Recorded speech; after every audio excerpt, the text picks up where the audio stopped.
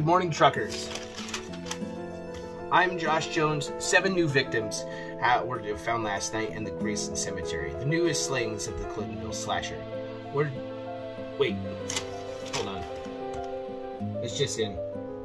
We have a video, apparently, of the Clintonville slasher, but I must warn you, viewer discretion is advised. It looks like we found his last victim. My name is Lurch Frankenrux, and I hide in the shadows of this small town.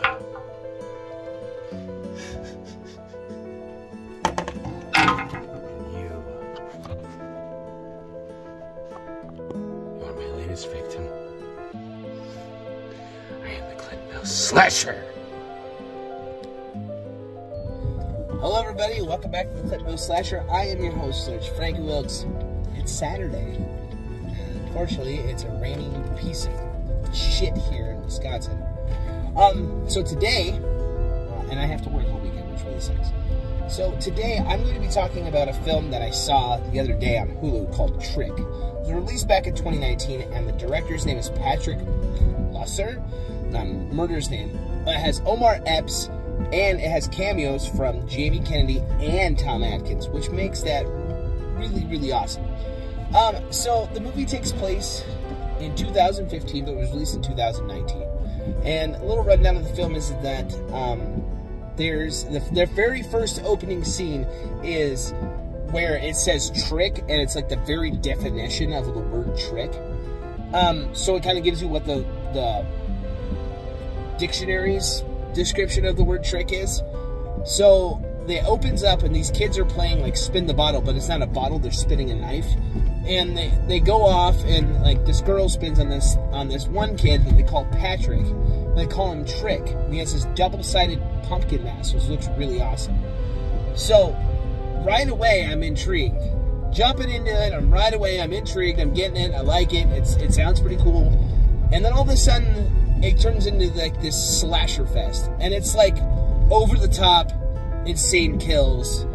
But I was so confused on the direction of this film because it starts off as Trick, like it's supposed to not be true.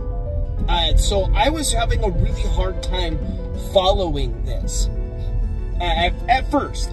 So it gets a little bit better.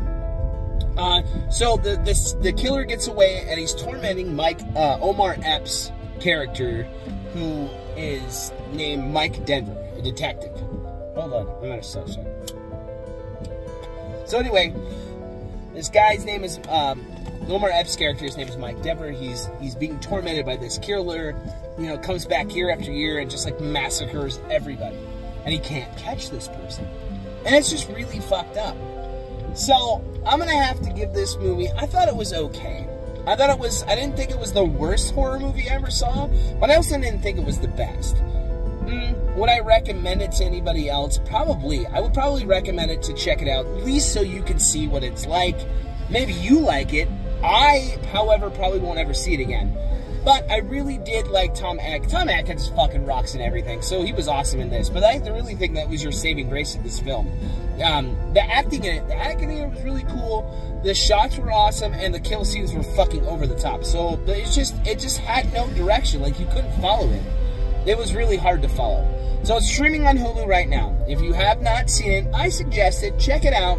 Tell me what you think. If you have seen it, please leave a comment. If you're new to the channel, please like and subscribe. Tell your friends, tell your mom. Happy fucking Saturday. Stay fucking horror, and I'll see you next time.